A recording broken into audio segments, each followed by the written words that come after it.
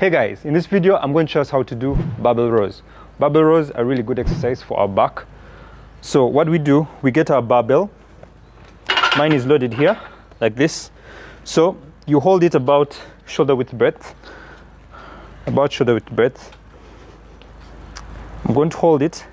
I like using, when I'm working my back, I like using what we call a false grip, which means that I don't, my thumb, if you can just come in, let me use my left. My thumb doesn't go around the bar. Instead, it remains over the bar as opposed to under the bar.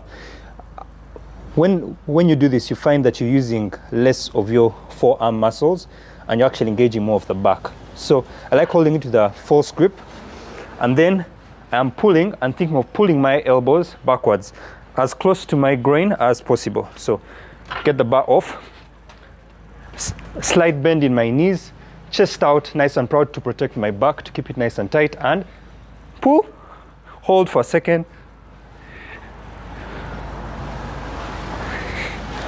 feel that squeeze at the top, one more,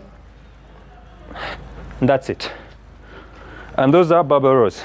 If you're looking for more workouts like this to get you lean, strong and healthy, check out the link below. Till next time, take care, peace.